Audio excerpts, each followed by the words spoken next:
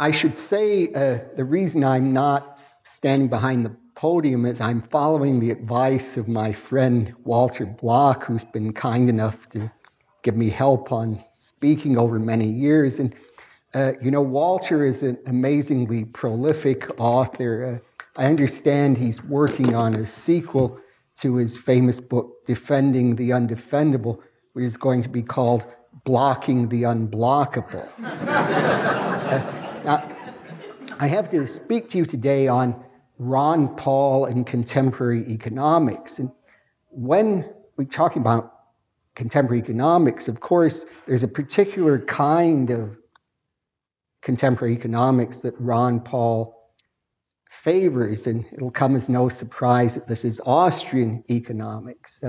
Ron Paul has been a close student of the Austrian greats, including Ludwig von Mises, Friedrich Hayek, and Hans Sennholz, and particularly he's been very close to Murray Rothbard, whom he not only had read but met personally, and Rothbard thought very highly of him. And Ron Paul tells the story that when he first met Rothbard was amazed that Ron had read one of his articles on monetary theory. So Ron Paul is, in this respect, is a real intellectual in politics. Now, Ron Paul uses Austrian economics to really resolve what I consider the most important issue facing economic policy today. It's a fundamental split. And the split is this. Today, there are very few, if any, economists who favor outright socialism. Since the collapse of the Soviet Union in 1991, outright socialism is not really conceived as a viable option by anyone. Perhaps the only exception to that are to be found in members of English departments in various university faculties. But the real split is between those who favor relying on the free market entirely and those who say, no, although the market is good in its place, the market has to be guided and limited by the government particularly as advised by experts. So we have people who say the free market people can operate on their own. They don't need the coercive so-called help of government to carry out their activities. And those who say, no, we need the government to guide things. Ron Paul, in his recent book, Defining Liberty, calls attention to one expression of this latter view, that's to say the view that the government needs to guide the economy and we need to have a government in charge. In the remark by Oliver Wendell Holmes, probably the most famous of all American jurists, when he said that taxation is the price we pay for civilization. So you see, Holmes was saying we need to have a government in order to run things. People can't operate by themselves, and taxation is the price we pay for this. When Tom DiLorenzo told that story about what Gary North had said about Alexander Hamilton, I couldn't help thinking of when Oliver Wendell Holmes had been left for dead at the field of the Battle of Antietam when he was a very young man. And I can't help thinking it would have been better for American law had he not been found. But that's characteristically mean of me, so I won't go on along that line. Now, we have a paradox. I said that Ron Paul uses Austrian economics to help resolve this question of which policy should we follow. Should we rely on people operating by themselves on the free market, or do we need government to advise us? So the paradox is, how can Austrian economics help us answer that question if economics is Mises and Rothbard characterizes as a value-free science. So how can we use Austrian economics to help us decide policy questions if it's a purely descriptive science? I think the answer to this lies in a point that was made very effectively by Mises when he said that an economist, without making value judgments of his own, can show that interventions in the market will fail from the point of view of their own advocates. So we can say that all measures of intervention in the economy won't succeed. So without the economists saying, well, I'm in favor of the free market, I like the free market, I don't like government, we can still make a scientific statement that these policies won't work. And I think Ron Paul has very ably used the analysis of Austrian economics to show the manifold failures of government policies. I want to consider the most famous of his uses of Austrian economics, and this comes out in his long-standing crusade against the Federal Reserve System, probably found in most detail in his book, End the Fed. Now, Ron Paul follows the Austrian theory of the business cycle, which previous speakers have mentioned. And according to this theory, the cause of depression is an expansion of the monetary supply, expansion of bank credit, which drives the interest rate down. And as a result, investments are encouraged that don't really reflect consumer preferences. And so then these businesses, once the monetary expansion ceases, are bound to collapse, and that's the depression phase of the economy when these businesses collapse.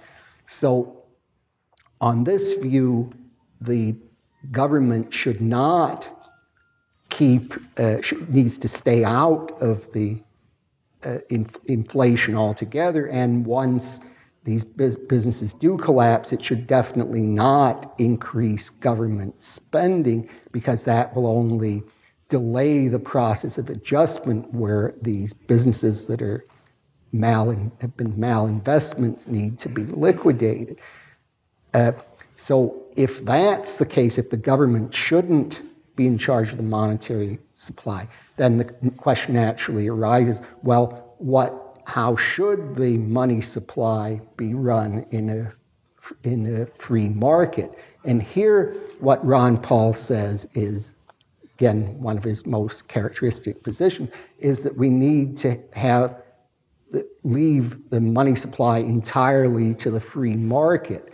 And in the free market, we find historically that money has been a commodity, particularly gold, and he's very well famous as an advocate of the gold standard. And he's also suggested, following Hayek, that we should allow private competition in money, and then whatever was the best money would be established on the free market, and he leaves little room for doubt that what this money would be a gold standard.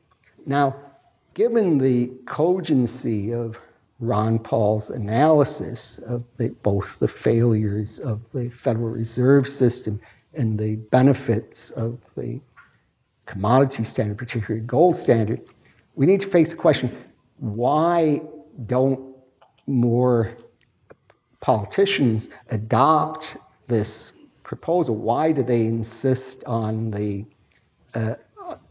other theories, in particular the Keynesian theory, which says that what the government needs in times of depression to increase government spending? If the Austrian analysis shows this isn't going to work, it'll be counterproductive. Why are they so anxious to increase government spending, and why do they disregard the Austrian analysis?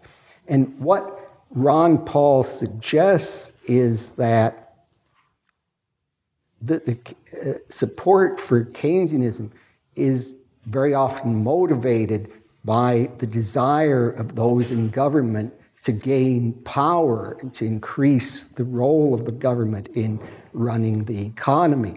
It's not that they think in a disinterested way that Keynesian economics is better than Austrian economics. It's just that if you have a system where the government is told to spend a lot of money, this will produce an increase in power for the politicians who favor that policy.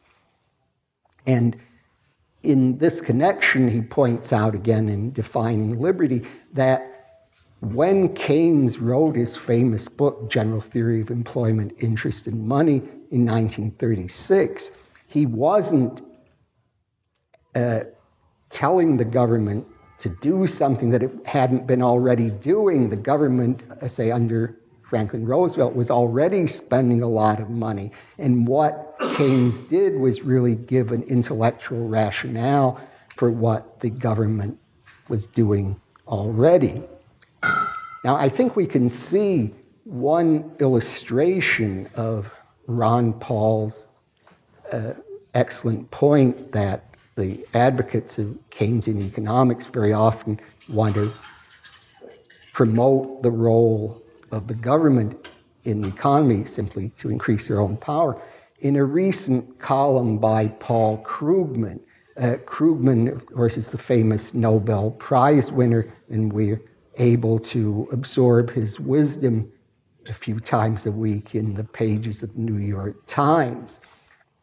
Now, what Krugman said in the column I have in mind was he was responding to the view that the interventionist policies, such as those favored by the present administration, really delay recovery because investors are reluctant to invest if they don't know what the government is intending to do. This, of course, is the famous notion of regime uncertainty that Bob Higgs will be talking about this afternoon. So what was Krugman's response to this? Remember, the argument is that people will not invest because they don't know what the government intends. They don't know, maybe they'll think, well, if we invest, then maybe the government is going to tax away our profits. So we don't know what the government's doing, so we're not going to invest. So the argument then is that the spending policies won't work.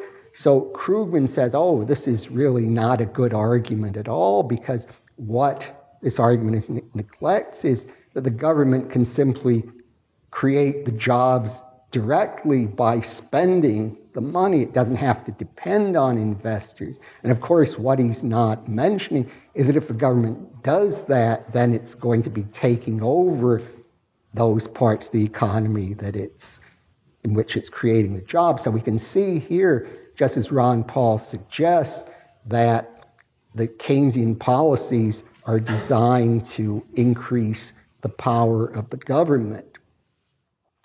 I must say, after one reads Paul Krugman, he's certainly one of those professors that Oscar Wilde had in mind when he said that their ignorance is the product of long study. Now, I think we can see in other areas of economics where Ron Paul has put the Austrian theory to very good use. For example, in considering wage policy, he points out on minimum wages. He says, again, following standard Austrian here, also conventional mainstream economic analysis, if you artificially increase the price of a good be higher than the market price, then people will not want to, there'll be a surplus of that commodity. So if you have a minimum wage legislation that it results in certain workers, if you want to hire these workers, you'll have to pay more than they're actually producing, they won't be hired. This is a point that Walter Block has emphasized a great deal, and Ron Paul puts it this way. He said, well, if a minimum wage is good, why not a minimum wage of $75 an hour? Wouldn't that be good? Then everybody could be earning a very high salary. But of course, the problem is if you had a minimum wage of that amount, then anyone who's not contributing to the product as much as that would not be hired by anyone. So here we see a perfect illustration of how the Austrian point that the intervention in the economy will fail of its own purpose. It's not going to be able to achieve the ends that the people who favored it wanted, because presumably when the people who favored minimum wages don't want to produce unemployment for those who won't be employable at the minimum wage, but that's what's going to happen. And in like fashion, we can see that labor unions won't be able to raise wages beyond what the free market would have given them. It could only benefit certain workers at the expense of others. So in considering these various forms of intervention in the economy, I think Ron Paul makes another fundamental point in addition to analyzing the purely economic consequences of these various types of intervention. And this, I think, is one of his best insights. He thinks that there's a moral dimension to the various programs of government intervention. And here, when he says this, he's not speaking as an economist. Remember, economics is value-free, but he's certainly free to give his own moral views when he's talking about economics. And he talks particularly of moral hazard, which he takes in a rather wider sense than is usual among most economists. And what he suggests is that in a society in which the people rely on the government for their welfare, say, then we'll have a state of affairs where people don't act with individual responsibility. They won't take responsibility for their own lives. They'll instead look for the government to help them out, to bail them out of difficulties.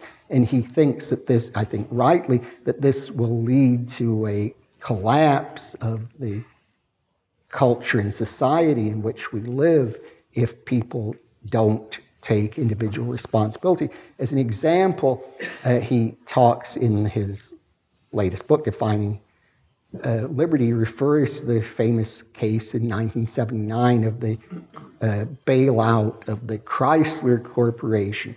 And since that time, we've had large companies and banks take very risky policies because they have good reason to think that the government won't let them collapse. This doesn't always work, but it very often happens that the company will think, well, we're just too big to fail, so we don't have to worry about taking very risky policies, because then the government will just step in and rescue us. And I think he rightly suggests this is a very dangerous attitude to have, and he finds this really pervasive in society. And I think here we can compare him with another famous Austrian economist, Wilhelm Röpke, who spoke of the moral dangers of inflation in encouraging people to disregard moral values, to not take responsibility, but just to take